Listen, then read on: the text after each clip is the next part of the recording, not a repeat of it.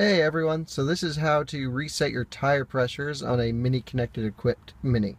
So you can go into Vehicle Info on your screen, down to Vehicle Status, go to the second one down, which is Reset. You can hit this, and this is after you've already set the correct tire pressure. So you want to set tire pressures, hit Reset, go and hit this Reset, and then you need to start driving. And within less than a mile, it will reset, and then your new tire pressures will be set as a norm.